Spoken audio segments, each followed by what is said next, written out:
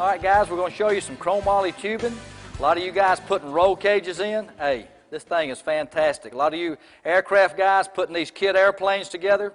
Now, this right here is about a 1/8 thick, so I'm using my number 1 tip. You know, you're right on the line between the 1 and the 2. Always take the smaller tip. That way you don't burn a hole in it. If you think that that's not hot enough, you can always go up. But if you go up to a bigger tip, then you end up blowing holes. It's a little more difficult. All right, so our number 1 tip, I'm going to run that flame out there a little bit. I'm using a 3/32 steel rod. A lot of chromoly rods you can get at your Welding supply house. They got different numbers and stuff from different companies. They all work great.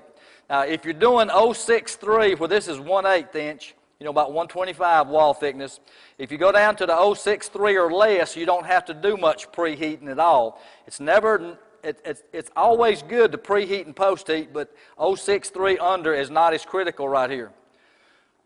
All right, so as far as your chromoly tubing, you always want to go in and preheat it at least 300 degrees. So we're going to cut the heat up right here a little bit.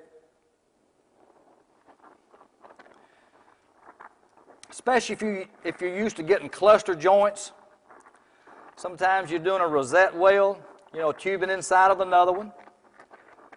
So always preheat at least 300 degrees on that chromoly tubing. You want to preheat, post-heat, stress relieve it.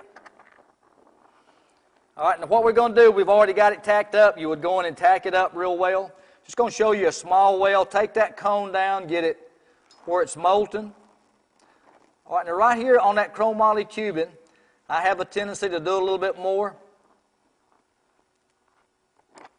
of a circular motion because you want to make sure that you get both of those pieces tied together. Now you can see how nice that it actually controls that flame. Remember, that flame being that soft and that concentrated, you have absolute total control. All right, so you're just working that puddle a little bit. A lot of you guys that TIG weld, you know, you're just working that, just like working that cup.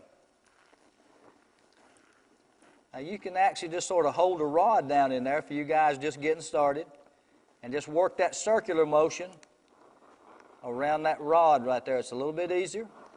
Remember, that flame's very concentrated, so tie it in and just work it all the way around it. Just come back and post heat it. That's all you got to do, guys.